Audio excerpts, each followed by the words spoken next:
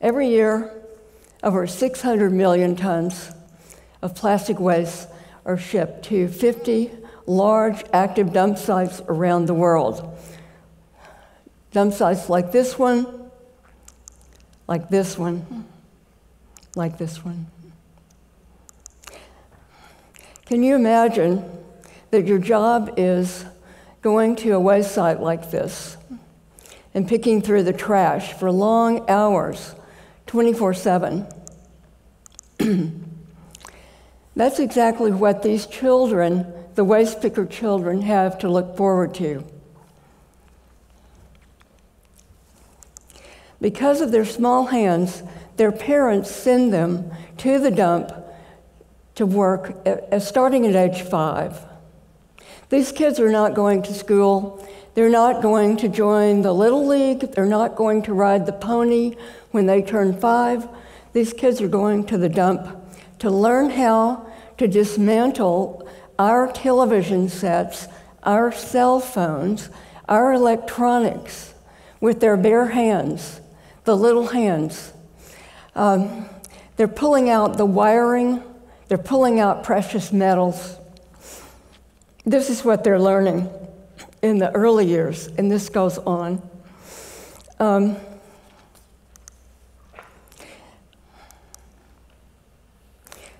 some of the children, of course, are learning how to find our throwaway plastic in mountains of waste.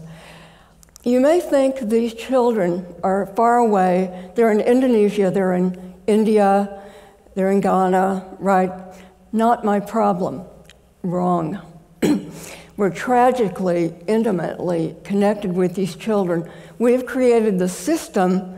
We have created their jobs.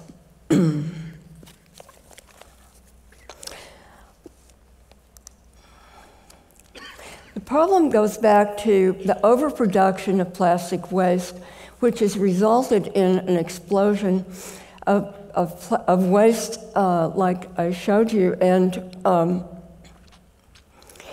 this waste is going all around the world now. This is the plastic waste trade. Largely, it's the wealthy countries shipping to the low-income countries. And the trick of this is that for the exporter countries, this waste counts as recycling. So it's legal and illegal. Since China pulled back, not accepting anymore, it's just simply going to other countries, Malaysia, Ghana, Thailand, Indonesia. And this all goes back to, it's a dirty business. This goes back to the tiny hands, the waste trade on the back of these children. And who is driving this? Recent analysis showed that just 20 petrochemical companies are producing more than half of all this waste. This is ExxonMobil, Dow, Sinopec in China. These are the chemical companies that are producing polymers, the 5 polymer types that are the building blocks of plastics. And on the retail side, these polluting companies, so-called Coca-Cola, PepsiCo, Nestle, Unilever, leading the way, are taking the polymers and creating the products that throw away plastics, the bags, the bottles, the food packaging that is winding up choking our oceans, getting into our food, getting into our body, and keeping the plastic waste trade alive. Producers are planning on doubling, quadrupling production in the next few years. This will just increase this amount of plastic waste going around the world, and also carbon emissions. So this will tie the plastic crisis more and more to the climate crisis we're now facing.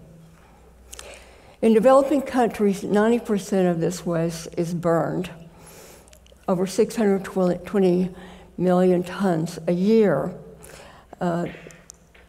it creates a very toxic smoke. Waste piles like this are set on fire and they burn continuously. And this is Agbogbloshie Accra, Ghana, where it's the largest e-waste dump in the world. They're burning tires, setting a tire on fire. You see this boy is adding styrofoam to the tire to make the heat rise, and then this girl perhaps is going to be pulling out the metal wiring from a television set that's in the middle of the tires. Burning plastic is a toxic nightmare. The fire releases hundreds and thousands of toxic substances, additive chemicals, plasticizers, particulates, combustion products, carcinogens, dioxins, and also the particles themselves are toxic. We know that in culture, and we learned this morning, plastic particles are cytotoxic to human cells and culture. We know about this toxicity going back to firefighters that are exposed to the same toxic plastic smoke. We did a study in 2013. I did this with Dr. Cannon, my colleague at NYU Langone Health, showing that right after a fire response, the blood of the firefighters contained high levels of carcinogens like flame retardants, fluorinated chemicals, dioxin, combustion products, even unidentified toxic products. This is because structure fires are actually plastic fires. Our homes are filled with plastics in furniture foams, mattresses, TVs, computers, electronics, insulation even. These are firefighters going into a home where a sofa is burning, containing plastic foam. You can see that even wearing full gear, they're fully exposed to this toxic cloud, this toxic soup of chemicals. And tragically, firefighters are dying of cancer. Cancer is the leading killer of active duty firefighters today. It's accounting for more than 70% of active duty firefighter deaths. The risk for this increases with time on the job, which means it's related to the exposure on the job. The plastic waste trade is killing children. They are living out what can only be called a toxic nightmare starting at age 5. I want you to see these exposure photographs. They're hard to watch, but can you imagine thinking it's okay as a parent for your child to be in this toxic smoke long hours, day after day? Maybe your child comes home with a headache, coughing blood, bathed in the smoke. What do? You have to send the child back to the dump the next day. This is totally not okay. This violates every human right I can think of. These children are unable to get away from the smoke, and you can see from these child waste pickers in India, they're trying to protect themselves, but they have no protection, unlike the firefighters. They have no gear.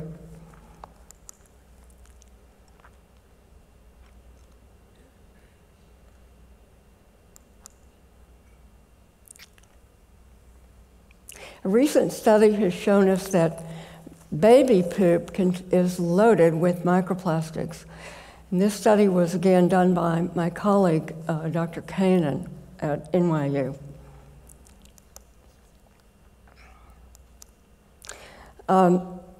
Infants contain children's feces contains more than twice the amount that 10 times the amount in adult fecal samples. Say that again. This means that children, infants, are highly exposed, and it confirms an earlier study showing that, indeed, lifetime exposure to plastic starts in the womb.